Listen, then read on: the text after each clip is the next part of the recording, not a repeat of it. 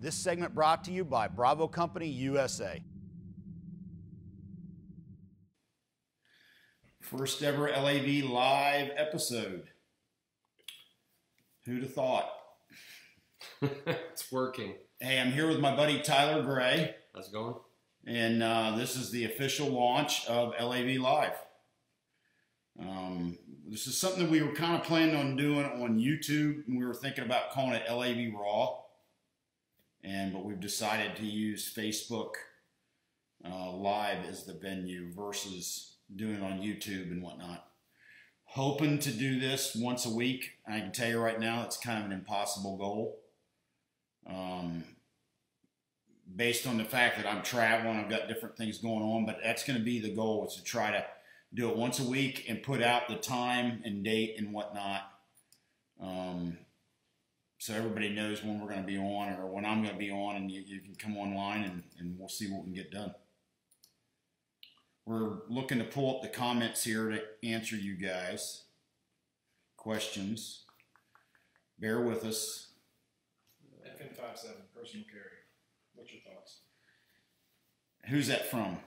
KW Lewis. KW Lewis, FN57. I'll be honest with you, it's a 22 Winchester Magnum.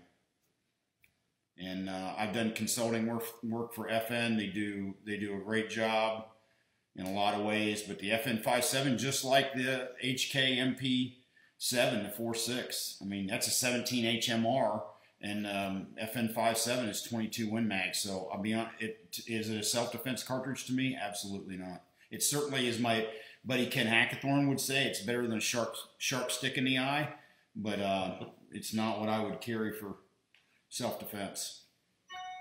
Stephen Persons, what's your favorite carry gun? Both of you guys. Go ahead. Go ahead. Yeah, I'll start with mine.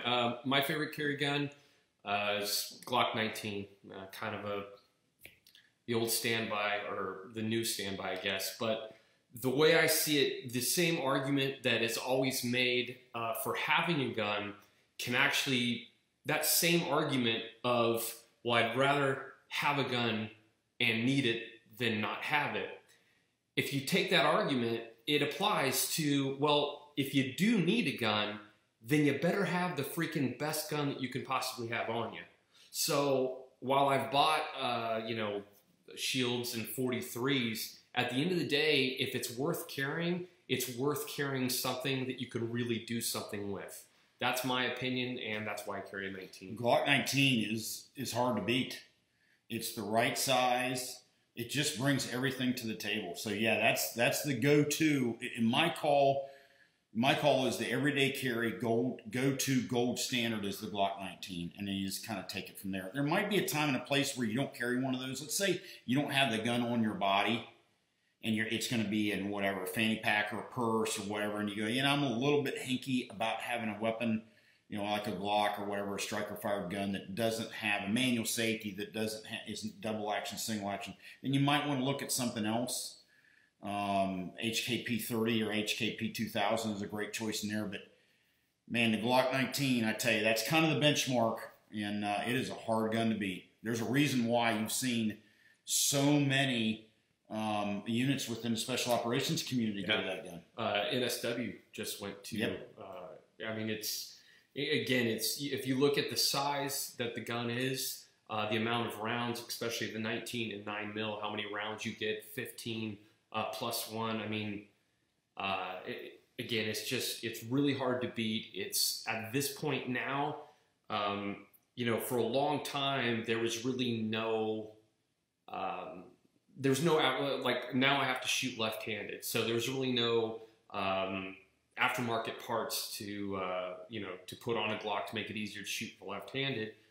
Obviously, I use Larry's, but now the Glock has entered that space where now there's just something for everyone to personalize it to adapt to how you shoot, your shooting style, or whatever you need to improve it for yourself. So I'm going to warn you one thing though, and I see this more and more in classes all the time. Americans are obsessed with modifications, customizing, and everything to a fault. and they can actually turn a functionally reliable firearm into a gun that's not even good for a range toy. So be careful if you do that with a self-defense firearm. If you want to do that with something you take to the range and shoot competition with or whatever that you're never going to trust your life to, that's cool. But man, you got to be real careful when you do that with carry guns and other duty guns and other stuff that can get you in big trouble if that stuff doesn't work. Yeah, that's why I personally focus, like if you look at the gun I'm shooting, it's got an ambi mag release and or an extended one, I should say, for use left-handed. And the bullet, I use left-handed bullet forward slide release, again, just because shooting left-handed. Other than that, looking at, and a lighter striker, but again, that's Glock factory part. So, cool. Yeah, awesome. Next question. What do you guys think about the Glock 26? Matt Cook. Glock 26, you know, I've never been big on that or the 27. I mean, they're a small, it kind of goes back to what you said. Okay, my thing would be, can I not carry a 19? Is it just completely out of the realm of possibility? If it is, and hey, okay, that's the next best choice. But if it's you kind of my thought process, if you can carry a 27 or a 26, you probably can carry a 19.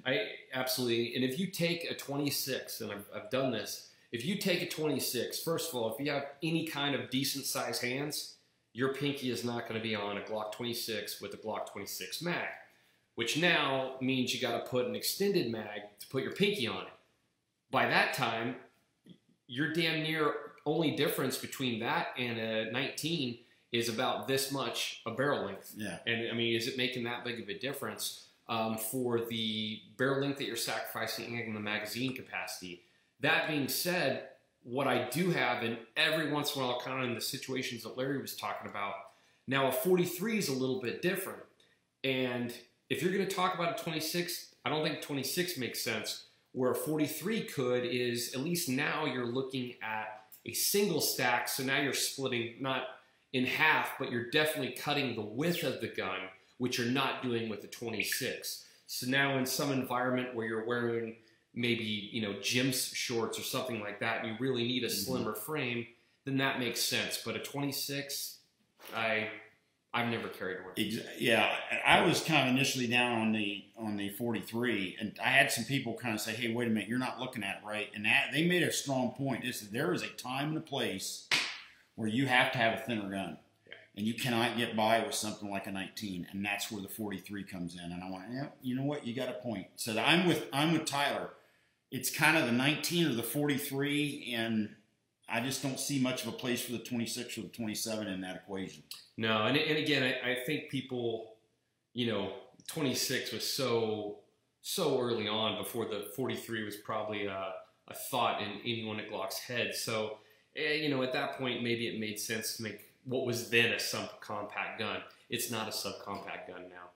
Hey, I'm pulled up my iPhone. We're having a hard time getting the comments on here. Yeah. And we're a little, you know, you got to remember we're kind of technology. Yeah, but I pulled it up on my phone here. Brian Alexander Sorensen, good question. Hey, Larry, I noticed in some photos at the museum display of Operation Acid Gamut, the guys have modified jungle fatigues. How long were those fielded? When I got to the unit in '89, we got them. Everybody liked them. They're super comfortable and all that. And tell you what, after the invasion of Panama, we didn't wear them anymore because we had 82nd guys shoot at us. Because we had black body armor on, Protect helmets and whatnot, and they're running around in BDUs. And we had them, I remember they shot at our squadron commander, and he said, that's it. We never wore them again after Panama. Everybody loved them. They looked cool, and they were super comfortable. But the reality is you need to be in a uniform that friendly forces can identify with. And you got to remember, they're not trained on your level. So a lot of those guys are scared shitless, and they're going to shoot first and ask questions later. And that, you know, that same thing happened in Iraq, Afghanistan, where, you know, again, special operations forces want to pick their own uniform or their own, you know, color or pattern, but you get too far away from something that's the norm, and then it looks just like, you know, the enemy at this point doesn't give a shit about uniforms. They'll wear, you know, exactly anything. So anything that's not an obvious U.S. military or an obvious NATO ally that you're working with uniform, hey, you know, the rule of in war is, you know, I'm not saying it's a good rule, but it happens. Hey, I'd rather shoot first and be wrong than not, and I'm with you. Yeah. I think that all the services getting their own camo and own uniforms, they kind of went too far out in the weeds on that. Yeah. I'm not. It's coming back now, I think. Good. Yeah. Hey, Richard M. Stafford, how's it going? LAV, what are your thoughts on having selective military personnel being armed stateside in both the active and reserve sides? I'm all for it. I think it's a great idea to have military personnel over here, especially recruiting stations, on base, any place where they're a profile, they're a high vis target, having them armed. I'm 100% for it. I've always thought they should have done it. And on that note, it's a mind-boggling thing where you think of this logic, and I know I'm preaching to the choir here, but it's okay. You're okay to have, you know, machine guns in a war zone. We trust you there, but we don't trust you to have them here. That's too dangerous. That's a contradiction. It makes absolutely no sense. I'm all for it. The battlefield has changed. Things have changed now, and we know that. And I'm preaching to the choir, certainly to Tyler, and I know the majority of you guys watching this. Things have changed, and people need to adapt and need to understand our military personnel are a target, whether they're here or overseas, and we have to give them the tools to protect themselves. If we don't do that, we're doing them wrong. On that note, and this is something we'll talk about with one of the things we're going to talk about coming up, kind of an announcement, but one of the things the enemy has done, you know, everything on the battlefield is an adaptation. It's a chess game. And the enemy has learned, obviously, that they can't go head to head. And so what do they got to do? They got to move their chess pieces in different ways that are unexpected. So what they've done is, since they can't go head to head on the battlefield, they've taken the battlefield here. It's an obvious next move, and we have to now adjust our chessboard and adjust the way that we treat the moves, treat the players, and more importantly, how we treat the game. On that note, we're going to answer some more questions, but we've got an important announcement coming up with Tyler that you guys are going to dig, which dovetails right into what he was just talking about. All right. Okay, let's a couple more questions here. Jacob Babbins, you can have one BCM rifle for the rest of your life. Which one are you taking? I'll be honest with you, the one I've got now. It's a lightweight setup. What barrel length? 14.5. It's pent. It has a combination muzzle device flash suppressor permanently attached. If I was going to run a suppressor, I thought that was a factor. I would factor that in and get, you know, I would change that equation. Yeah. But it's lighter weight barrel profile. I've shot the gun. It easily shoots under 2 minutes of angle with quality ammo. No problem at all. And you can put a variety of optics on it, and you're ready to go. So that's the gun I'd use. That's why, if you guys notice, my primary Bravo Company training gun has been largely unchanged now for probably 3 years. I've added different Bravo Company accessories to it as they come online, buttstock, pistol grip, you know, the KMR rail and all that kind of stuff. But the basic platform, the barrel, the gun itself has largely remained unchanged, and there's a reason for it. It has to be the best set-up carbine that I have ever personally used. I mean, in the military, you have an IR laser requirement. In civilian and whatnot, that's really not much of a requirement. But white light, red dot, of course, aim point, my sling from Blue Force Gear. Dude, I know you probably get bored looking at pictures of it on Facebook, but it's a great gun. I mean, I really, really like it. All right, cool. Let's see here. We're going to talk about Sentinel here coming up, so stay tuned. Don't go anywhere. Best sights for the 19. I have sights with Wilson Combat, of course. What a shocker. But here's what I'll tell you. Whether you use my rear sight or somebody else's, find a front sight that you can see and that works for you, and that you can see in the variety of conditions you expect to use it. If it's going to be mainly a range toy, man, fiber optics are hard to beat.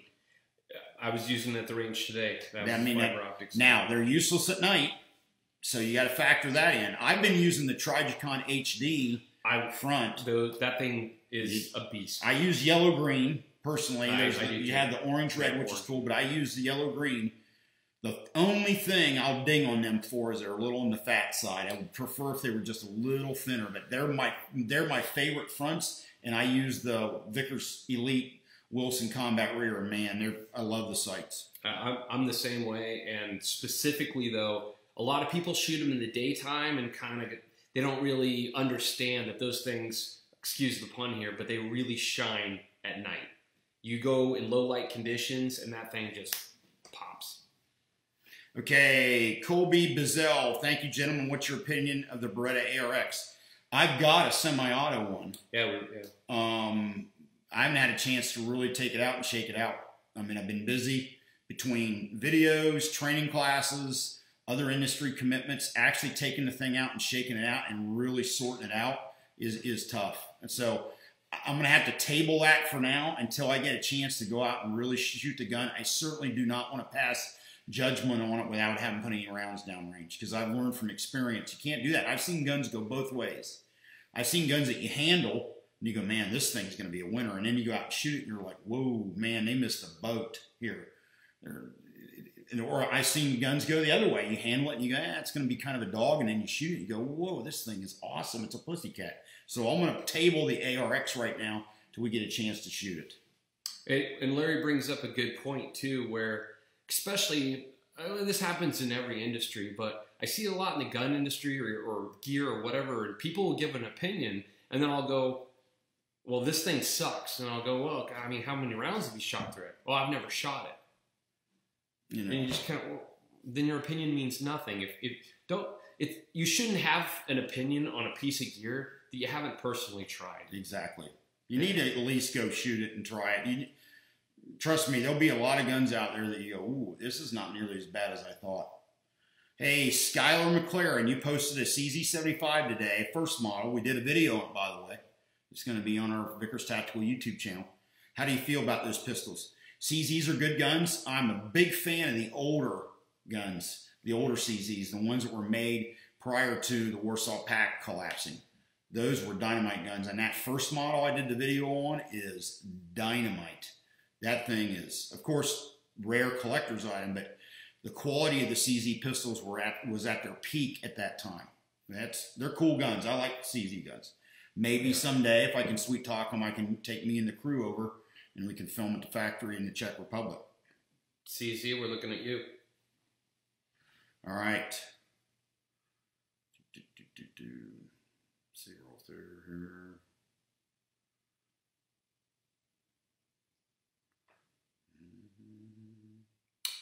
Talk about this one, actually. Interesting. Somebody said chest rig or battle belt. And Evan Haley Jr., chest rig or battle belt. So, I was obviously coming from the background that we came from. Obviously, I was always chest rig.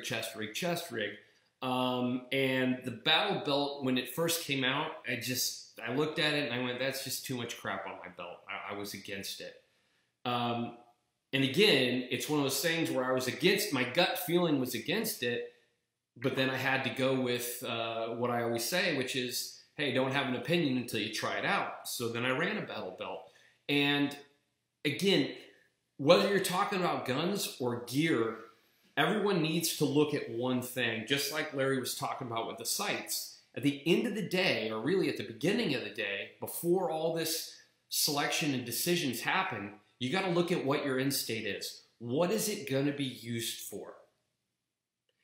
And then you work backwards from there. Meaning, if, like I have a battle belt set up, if I'm going to the range to instruct, I don't want to wear a big old heavy vest, but I'm going to be doing reloads. I'm going to be, from a pistol, I'm going to be doing reloads from a rifle, so I need to have a couple mags on me. I don't want to put them on my chest. I don't want to wear my armor when I'm instructing. For me, now, I love having a battle belt for that because it gives me everything I need on my belt without having to wear, a plate and balance the armor, whatever, put the mags on my chest. So again, what is your ultimate end state? What's your purpose? Mm-hmm. and then pick your gear from there. Yeah, what are you going to do with it? And I'll tell you, here's the great thing. Post 9/11, we have had a gear avalanche. There is more good gear now after 9/11 than we could have ever dreamed. Not even comparable. You got more quality companies. You got guys in the cutting edge. Blue Force Gear makes my sling. They're always pushing the cutting edge for, very lightweight. Yeah. You got guys rock solid. First Spear is a good company. Some of the old Eagle guys put that together. You just got a lot of really good gear companies. It's now, you got to be careful. If you buy cheap, you're going to buy twice. So you got to spend real money and get the gear. My suggestion is do your homework and figure out what's going to work best for you before you spend the money. Absolutely. Absolutely. Hey, I got one back here. It's being asked about Aztec training. Let's see where it's at.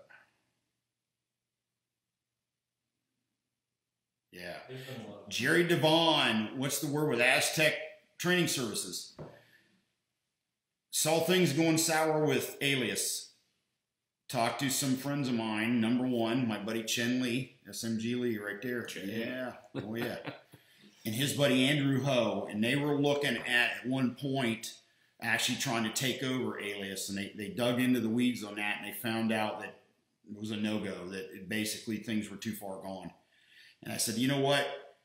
As my situation has developed, my business sense, my status and whatnot, I realized I have to be more involved. I have to be more in control. I have to be a partner. I can't really kind of be a quote-unquote employee. I'm past that.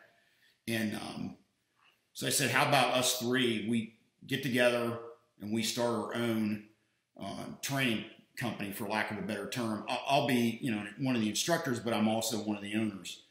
And we're basically taking what we know works, which is number one, customer service. I mean, doing what you say you're going to do, doing right by the customer, standing by your word. I mean, just really kind of following through, dotting the I's and crossing the T's. And to their credit, both Chen and Andrew did a great job. They burnt the midnight oil, and they stood up the website in less than 72 hours. And that's why we were ready to launch when that whole thing collapsed on Alias. And I made a decision right from the start. I was going to honor all the deposits and the commitments that I had to my students. I mean, I've got too many irons in the fire to hang guys out to dry. That's not the way I am. Yeah. So, again, taking care of your customers, as you exactly. said, rule number one. Bingo. So we've got it going. I'm on board. Daryl Holland's on board. Daryl's a great guy. Good dude. Great guy. I was in with him. Yeah, in the unit. Yeah. And my buddy Ken Hackathorn, who's quasi-retired, but because he's good friends of all of ours, he decided to come on board with Aztec and to kind of show his support. And then we'll definitely be adding other guys, but right now that's the three, and we're slowly but surely transferring everything over and getting everything on track. If you have any questions, you guys can always email me, Larry@vickerstactical.com. I'll answer any questions you have on Aztec or whatever. All right, here we go. A few more questions, and then we'll get on to some big announcements. Hey, here's one. Frank, so frantic. Yeah, so frantic, yeah. Yeah. Thoughts on the FBI going to 9mm? Bam. I've been a 9mm guy for a while, and I know you have too. We both said it for a long time. There are modern 9mm hollow points on the market that are very lethal. And you kind of go, wait a minute, what am I carrying a 40 for? The guns are harder to shoot. They carry less bullets. They beat you up more. They don't last. I'm all for it. Here's another critical point that people really don't think of this when they factor in their caliber selection. And that is, what is making you more lethal? Or I shouldn't say lethal, but, well, actually we're talking about stopping power. So here's what it comes down to. What's going to make you better? What's going to make you better is hitting the target. What's going to make you better at hitting the target is more training. So the 9mm is going to be considerably cheaper than, let's say, 45, giving you a lot more rounds to put down range for you to get better at hitting the target. And as Larry said a million times, the worst hit is much more devastating than, you know, a miss. So at the end of the day, the 9 mil is a great value. It allows you to get a lot of training. And in modern ammunition, it is absolutely just as lethal of a caliber as anything on the market. Yeah, I've been a 9 mil guy for a while. Same thing with myself. It's interesting. Bill Wilson Combat fame, sent around an email to a bunch of guys in the industry. This goes back maybe a year. And me, Rob Latham, Ken Hackathorn, a ton of people were on the email list. Okay, and he had some criteria. You know, what caliber, if you could only have one handgun caliber, what caliber would you pick? Yada, yada, yada, yada, right down the line. Every single person on the list, with the exception of one, picked 9 mil, every single one. I mean, we live in a 9 mil world now. And there's really good hollow point self-defense loads on the market that are very effective. So, yeah, I've been a 9 mil guy for a while now. I know you have. Yeah, we actually had that argument with other people 10 years ago. Hey, here we go. Fletch Schubert. First of all, Fletch, your parents are awesome, because I assume where your name came from. There you go. Classic. What happened to the Sentinel show? Okay, time to address it. So, Sentinel, we have an unbelievable presenting sponsor, which is CCW Safe. If you don't know about CCW Safe, a lot of people have asked, we've seen a ton of questions about concealed carry, EDC, things like that. If you haven't heard of CCW Safe, what they do is it's former police officers that then became lawyers, and they realized concealed carrying now as civilians that, you know, if I got into a shooting, man, I had some pretty good protection when I was in law enforcement. Yeah, now I'm a civilian. I don't have it. Yeah, I could get sued, and you know, they realized obviously the liability now as attorneys. So they created CCW Safe, which provides insurance that you can purchase that'll protect you in case you get into a shooting. And it's, in my opinion, a ridiculous value. Well, and for the money, yeah. For the money, steal. It's ridiculous. But the thing is here is, I look at that type of insurance in the same way that I look at carrying a gun to begin with. If you're going to carry a gun, concealed carry to begin with, then the only real point in carrying a gun is you have to have the opinion that at some point you may possibly use it. Yeah. If not, what's the point of carrying? Exactly. So then if you take it that step, then you got to go another step further. Whether you are in the most justified shooting of all time, we live in a litigious society, you're probably going to get sued. Without a doubt. Without a doubt. It's just going to happen. It's a sad reality of the world we live in today.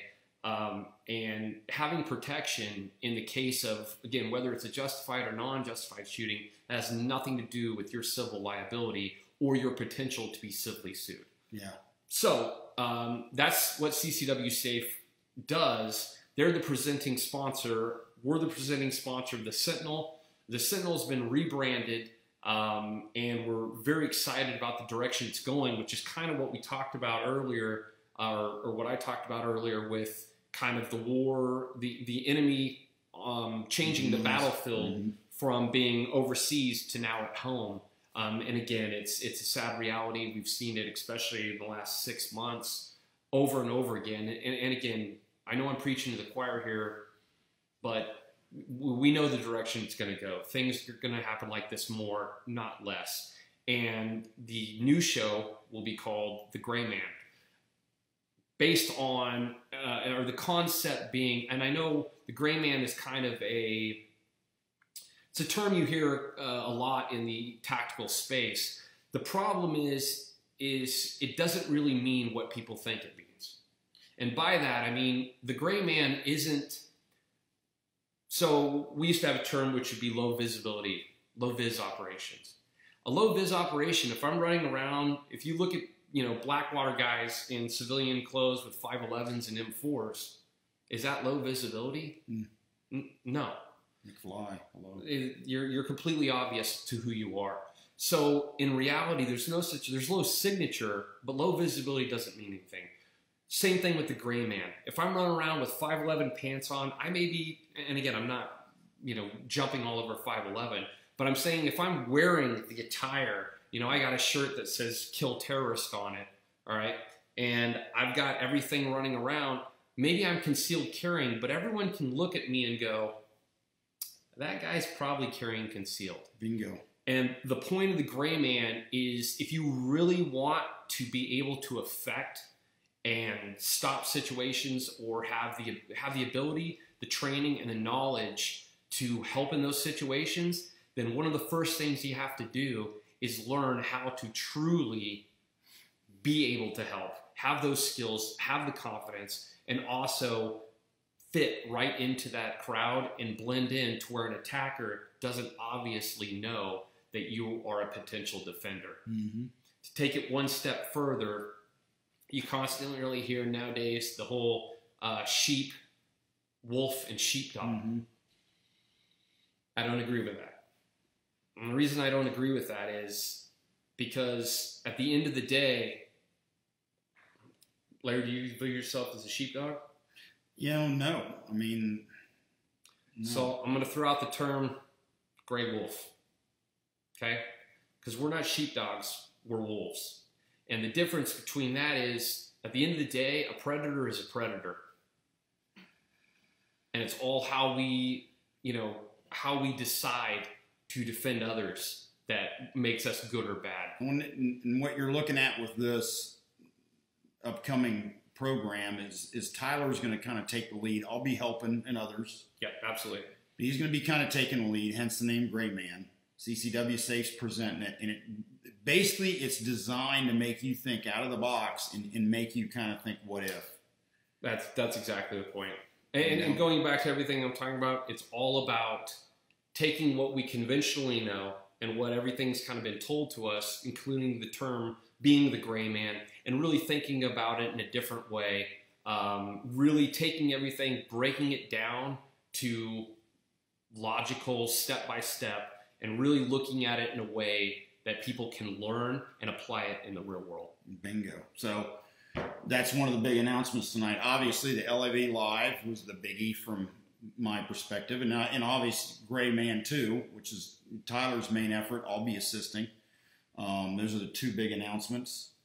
CCW Safe, God bless them. There's some really good informational videos, some stuff where I've interviewed some of the CCW Safe guys. I'm proud to be a brand ambassador. I remember when they called me and we got to talking. I said, dude, I'm sold. I was 5 minutes into the conversation. I'm sold. Some of the guys on there are some of the sharpest guys I've ever met in the firearms industry. Yeah. They're really good guys, and they have really got a good head on their shoulders. So I highly recommend CCW Safe. Very proud to be affiliated with them. Yeah, no regrets at all. And again, it's one of those things where it's easy to go, well, I'm just going to practice shooting, and I'm never going to think of the legal aspect. Talk to anyone who has been in a civilian shooting, that's a bad plan. and they will tell you that's not a good idea. Okay, Tom Azito, recommended holster company. I use Raven. I have used Raven concealment systems for years now. I'm a big believer. When I find something that works, I stick with it, and I've used Raven for a long time. I know there's a lot of good holster companies, but that's what I use. If you see me come to a class, I mean, that's what I'm using. They have a LAV signature line. They've got also a line from my buddy Ken Hackathorn. But check them out. They make a wide variety of holsters. If you have any doubt, buy the Phantom, because it's kind of the general purpose holster they make. If there's any doubt in your mind, like I'm not sure what I should buy, just buy a Phantom and then drive one. Yeah. Really good fit on those holsters. All right, let's see what we got here.